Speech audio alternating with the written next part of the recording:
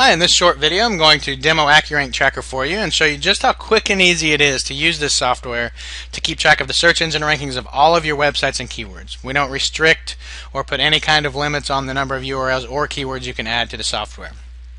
So unlike many of the other rank trackers on the market, which seems like they're constantly concentrating on how they can make their software as complicated as possible, we concentrate on two primary things. The number one thing is providing the absolute most accurate ranking possible 100% of the time, and number two is accomplishing that while retaining a very user-friendly and easy-to-use user interface.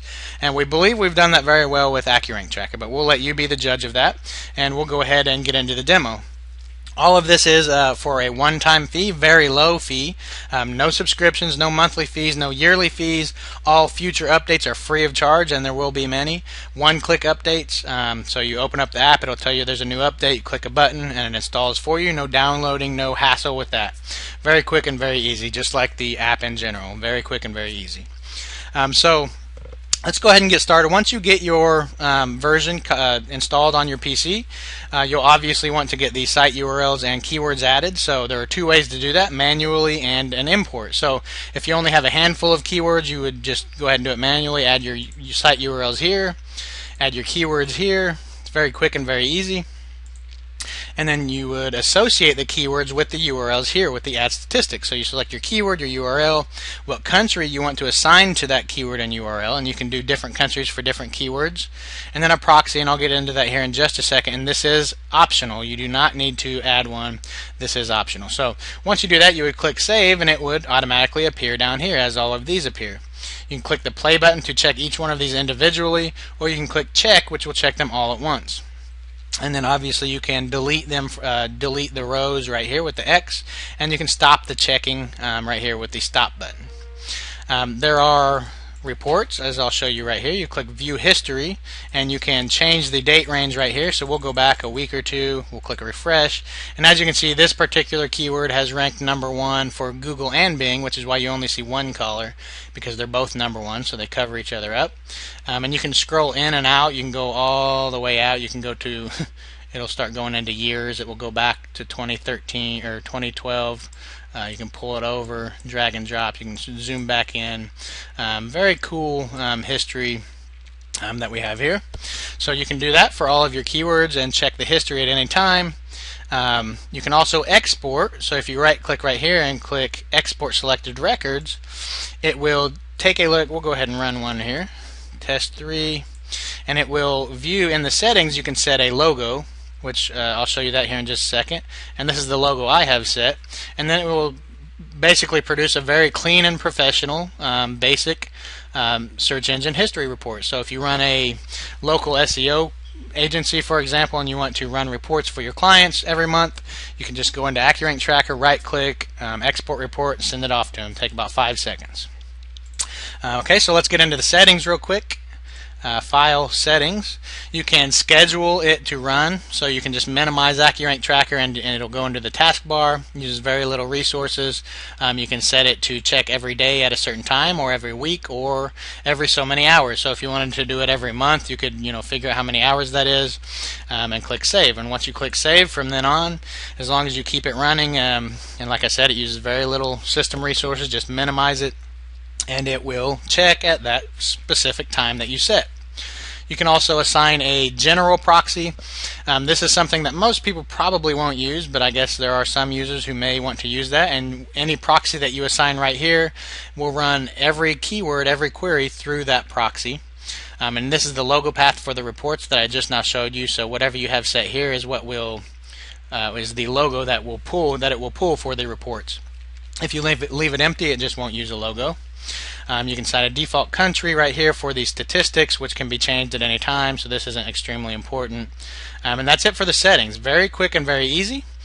You can also assign a proxy to a specific country or to multiple specific countries, and this is optional. This is absolutely not necessary, but for those users who it's very important to find the 100% most accurate ranking in a different country, this is a very neat feature.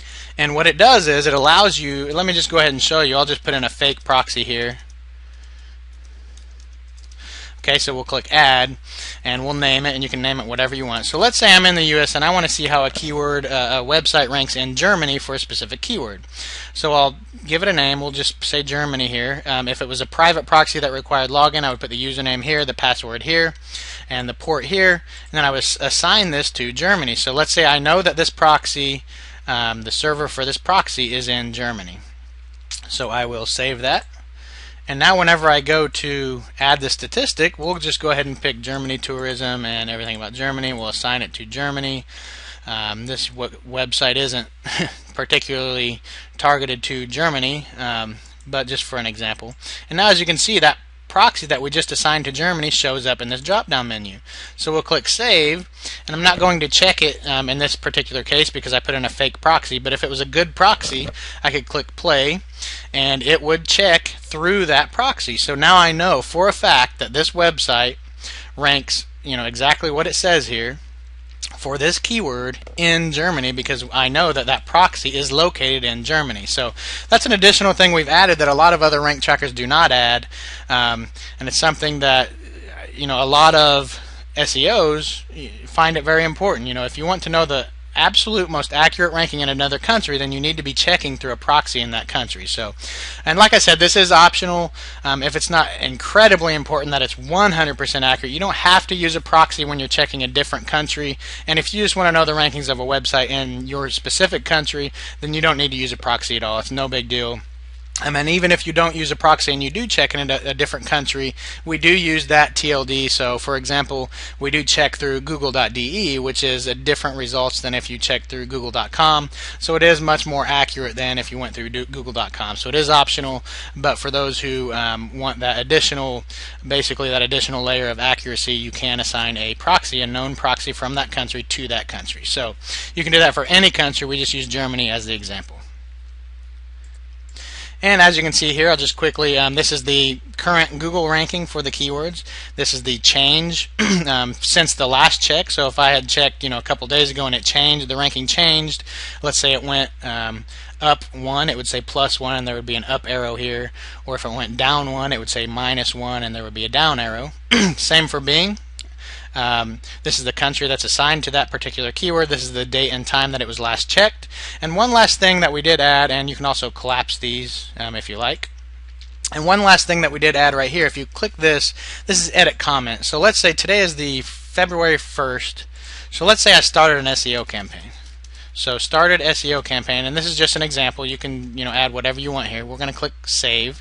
Now whenever I click that history, you will see there's a dot, and this is kind of a bad example because everything's stuck on 1 because it stays at number 1. But normally, you're going to have a little fluctuation, so it's going to be a little easier to see. But as you can see, there's a bigger orange dot there, and that's basically a note. So that dot will stay on this date right here, and the date is February 1st, as you can see right there, February 1st, 2013, right there. And what this does is, let's say a month or 2 from now, you want to go back and see, okay, so when did I start that SEO campaign? So you'll go back and you'll see that big orange dot, and it will say, okay, start SEO campaign February 1st, 2013. So then you go, okay, so now we're right here. Where's the ranking now? So how did that SEO campaign affect the ranking of the keyword, of the website? So that's a neat little feature we've also added.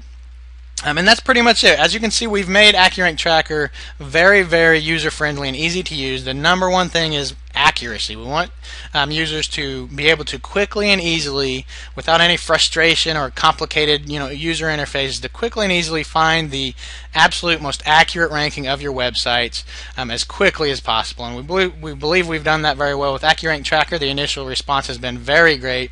So if you haven't been able to get your copy yet, this is your chance. Go ahead and click the button next to this video, and you can secure your lifetime license of AccurankTracker and get all future updates free of charge once you pay that very, very low one-time fee. So go ahead and click that button now and grab your copy. Thanks.